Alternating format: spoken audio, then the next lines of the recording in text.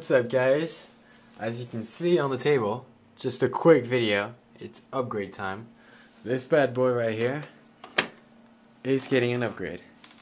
So you can see, I didn't show you my setup yet. I gotta do. It's not really organized at the moment, so need to clean everything up, and I'll show you my setup. But just did a backup on the Western Digital 1TB hard drive.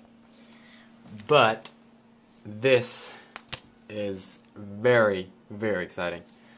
I had the RC, let me just open it quickly for you guys. I had the RC version on Toshiba. I don't have it anymore. But so right now, what I'm gonna do is on this screen right here is my 28-inch Hans G. Right now, it's plugged into my Mac and my Xbox right there. But what I'm gonna do, I just if you saw my video, I ordered a did an unboxing of an HDMI switch, so I can have both the Mac, the Alienware, and the 360 both plugged in, all three plugged in the screen. So let me just quickly open it up for you guys. Alright, so there's CD. I will put it in the Alienware. Have to get what annoying thing is I have to go and get a wired keyboard because right now I have the wireless Microsoft black backlit keyboard, but it doesn't work. You have to have a plugged-in USB keyboard so it works. Alright, here it is. Windows is loading files. Finally going to get rid of Vista. I mean, it's not, can't really say it's been horrible, but it hasn't been good.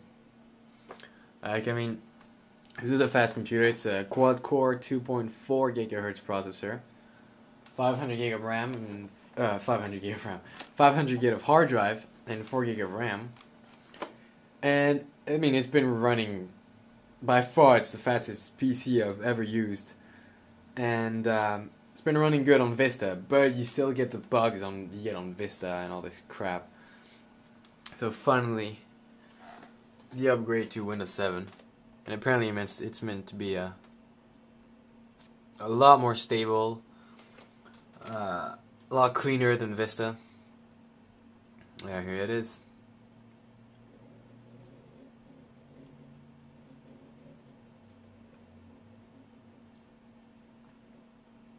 So yeah, like I said, I'm going to do a review of my setup when I get that cable, because I'm missing an HDMI cable, HDMI to HDMI, to plug in that screen to the HDMI hub.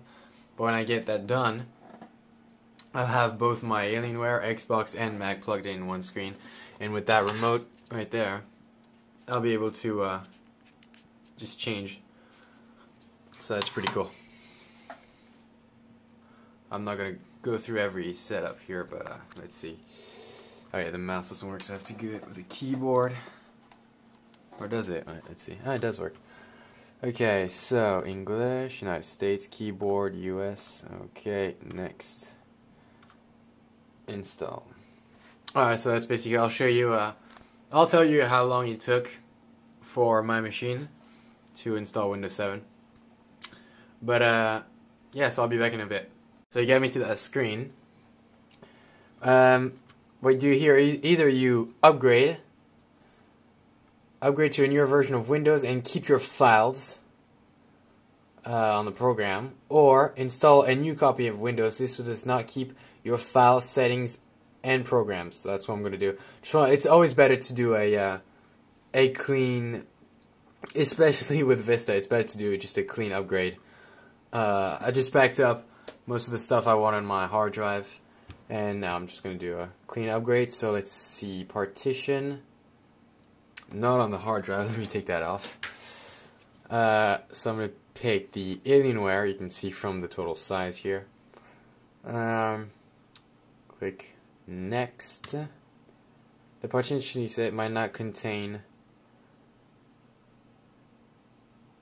does not these named right. You'll be able to. Okay. Alright. Well, it's just nothing. It's just saying had all the files from the other version of Windows. So now it's just going through the installation. I'll tell you how much it's, how long it's going to take, and I'll be back.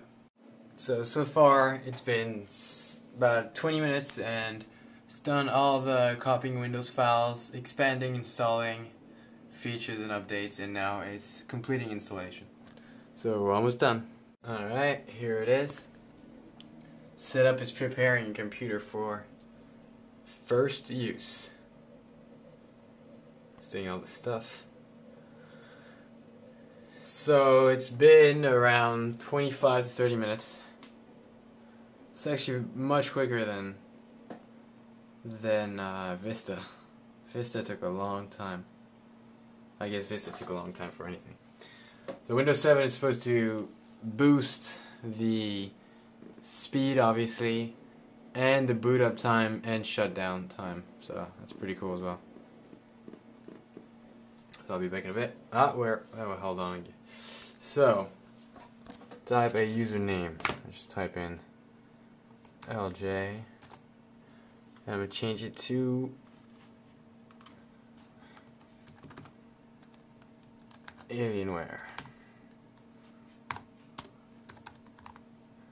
Alright, next. Alright, so I'm just going to do all this stuff. You have to type in the password. I have to type in the key as well. So I'll be back in a bit. Alright, so here it is. Booting up for the first time.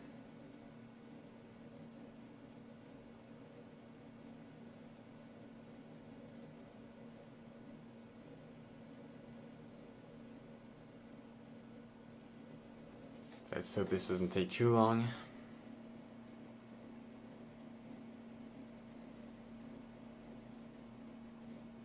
I'm just gonna cut it and come back when it's done. Alright, so here it is. Windows 7 for the first time. So I actually hope it's installed a 64-bit, because it does say on there, DVD included 32 and or 64-bit disc inside. So I hope it's installed the 64-bit. I'll have to check that out. So there it is, guys. So far, I mean, it's a lot cleaner. I mean, I've used the RC version before, but it's so much cleaner than Vista. I really like the taskbar as well. So I'm gonna tell you if after a bit of use if the speed increased and stuff like that. So there you go, guys. It's been the installation of Windows 7 on my Alienware. It's about a year old now. So thanks for watching, guys. As always, comment, rate, subscribe. It's been LJ for your tech, signing out. Peace.